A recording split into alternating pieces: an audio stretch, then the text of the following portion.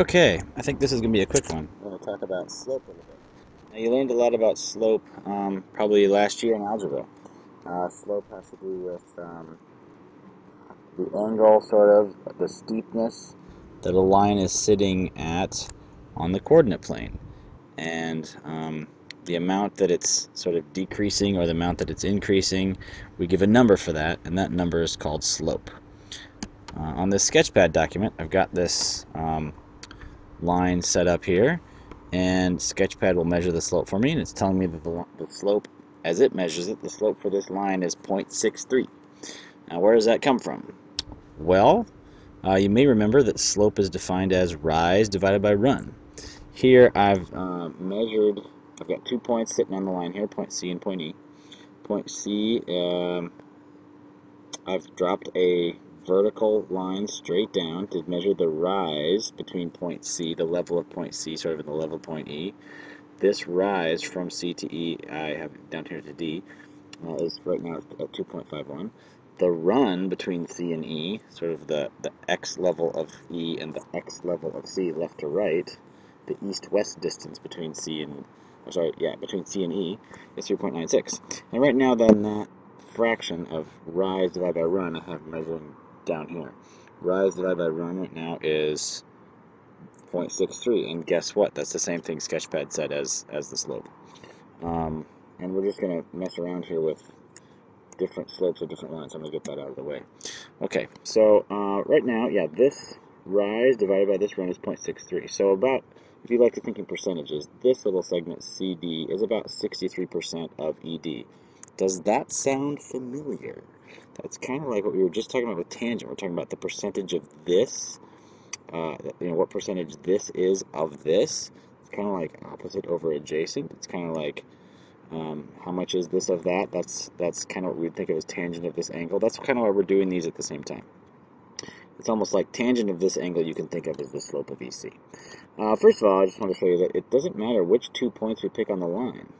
If I pick these 2 points, they're kind of close together. I've got a really smaller number for CD, much smaller number here for ED. But when you divide them still, it's still 0.63. This is still 63% of ED, and I could make them really far apart, and it's still 63% if you look at that, or if you look over here. So it doesn't matter which points I pick. E could be in the third quadrant. Who knows? But unless the coordinates change down here, like E and C, they can change quite a bit, and the slope is still the same. It's not until I start changing the angle that it sits at that slope starts to get crazy. So here, all these angles that are going this way, so they're sort of going uphill from left to right. You notice the slope here, or the slope here. This number is always positive if it's going uphill as I go left to right. Left to right, if it's going uphill, left to right is a positive slope. Because the rise is positive, the run is positive, positive divided by positive is going to be positive. So I've got this positive slope in here. Now, when it's almost horizontal, that number gets very small. It's not rising very much, but it is still running a lot. I can move E and C around. Now you can actually see the rise a little bit. It's a very tiny rise for this huge run. So I get this really small, I got a small CD and a big ED, so I get a small fraction. So I get a small slope. But it's still positive. I'll move it to negative in a second. Here's the other extreme sort of value. I have a very small run, but a very large rise, so I start to get really big values. This is just like tangent. This is why we're doing it sort of in the same day. Here the tangent would be 1, or the slope would be 1, if it's, if I can get it exactly, yeah. When this is the same as this, if those two things are equal, then of course the fraction is going to be 1. Okay, so what happens when I go downhill? Okay, now things are starting to get a little bit crazy. Going downhill now, I'm going to have a negative slope. The rise you can think of, most people think of this as I'm going from point C to point E, the rise is negative. It's like I'm falling from C to D. And D to E is still a positive run. So when I take a negative divided by a positive, that's going to give me a negative value of slope. These values over here that I have Sketchpad computing, they're just computing geometric lengths. So they're not going to tell me if the slope is positive or negative. That's just going to give me the absolute value of that ratio.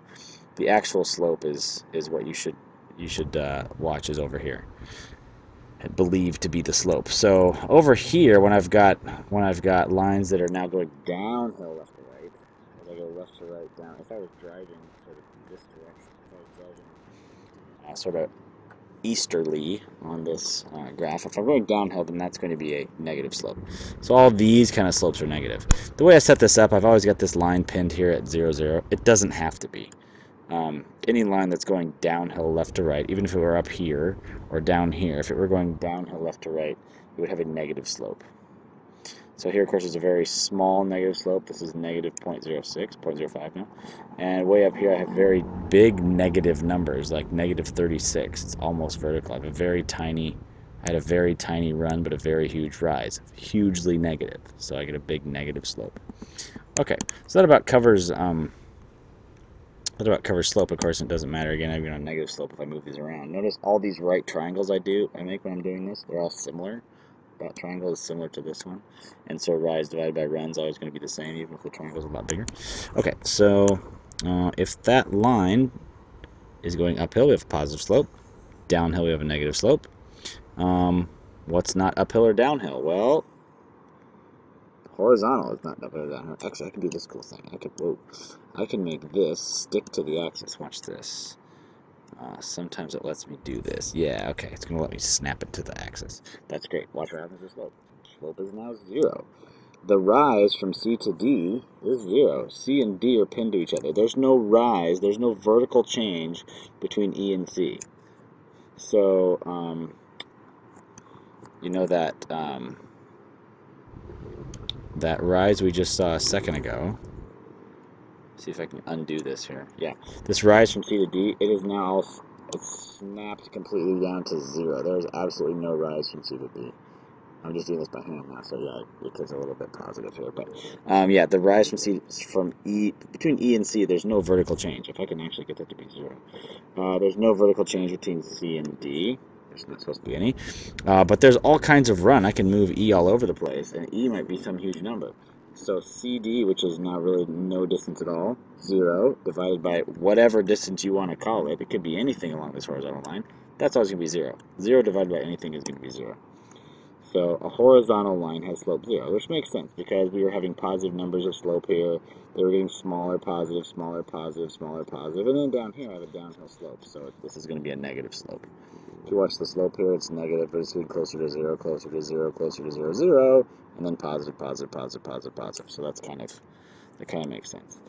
Horizontal line, slope 0. The other one that's not uphill or downhill really would be this.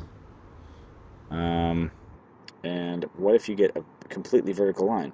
Well, if it's completely vertical, it's close to vertical now, but I'm just going to do this so you can see. Close to vertical, ED is going to start to get really small. CD could be anything, especially if it's way down here.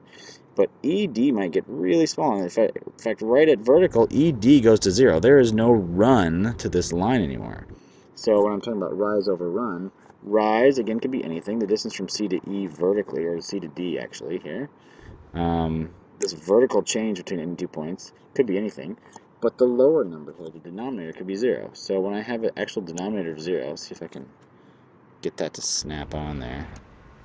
Look, the slope says here that it's undefined. There is no slope here because you can't take a big number and divide it by 0.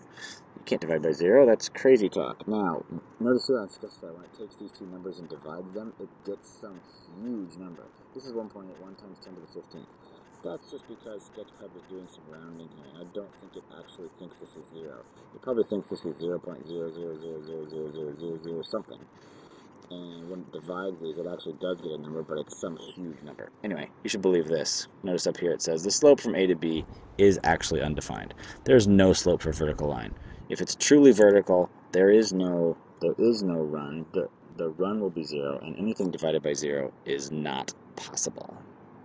So to recap, we have positives going uphill, negatives are going downhill, slope of 0 if it's horizontal, and no slope if it's vertical. The kind of problems you're going to get in this section are going to be things like, okay, find the slope, and they'll just probably give you 2 points and say, okay, what's the slope? I don't know, let's do one over here and over here. This looks like it might be something like 5, 4, and this one could be over here at -2, 1. Let's just say those are the points. And you're asked, okay, what is the slope? What is that measure of steepness between these 2 points? Well, I would suggest, before you get all bent out of shape about a formula, remember this is always part of a right triangle. You did this exact same thing when you had to do distance formula. And it's really not that bad to try to figure out, well, what is this vertical length and what is this horizontal length? And you have to find those exact same lengths if you're going to be talking about distance anyway. So you might as well get used to it. Okay. So this vertical length from the y coordinate, this is saying we have a height here of 4. That's what y coordinates are. So that's a y coordinate of 4. This is a y coordinate of 1 at this level.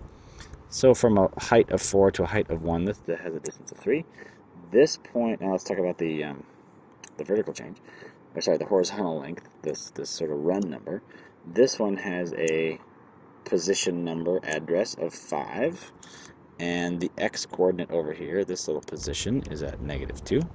So the distance from here to here, the horizontal spread along, this segment, the east-west measure here is 7. So my rise over run is like saying rise over run, which is, well, 3/7. I really can't do much with that other than put it in the calculator and get a decimal.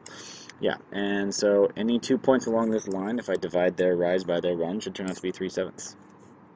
If I want to take this one step further and say, okay, well, smarty pants, now that you've had all this trig, what is the angle here? What is the angle of this line with, in this triangle, or what is the angle at the x-axis? Because notice that would be the same because these are parallel. I drew a little horizontal line here. Of course, the x-axis is horizontal, and these lines are just, these angles are just corresponding angles with those parallels. I could say, what is that angle? What is this angle? Let's call it theta for now, because we like our Greek letters. So if that angle is theta, what's the measure of angle theta? Well, I know that the slope here is 3/7. I know that the rise over run is 3/7. I know that the opposite side in that triangle, the opposite side is 3 when the adjacent side is 7. We called that tangent yesterday. I know that the tangent of theta is opposite over adjacent. So if I really cared to find the angle, I would know all I need to do is find the inverse tangent of 3/7, and it'll give me that degree. And let's do that on the calculator. The inverse tangent of, and I don't have to even worry about the decimal, I'll just say 3/7 is 23.2 degrees. There we go. 23.2 degrees. And that's how you convert from coordinates to degrees. We've never been able to do that before. Congratulations.